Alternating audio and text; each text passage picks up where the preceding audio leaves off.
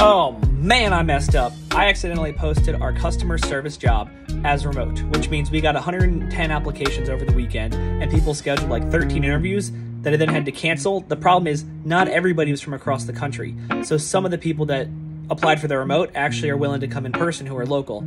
So I had to let them know that in the rejection template email that I sent out to everybody, that actually if you're local, reach back out. So people are now reaching back out, but now I have to go around the automated system. So it's a whole thing, but mistakes happen. We're going to get the awesome people in that reach back out and hopefully hire an incredible office team this year so our customers can be taken care of, their lives can be worry-free, and my life can be more worry-free because everything's taken care of on the home front. So I can go out and be selling and marketing and helping the field team.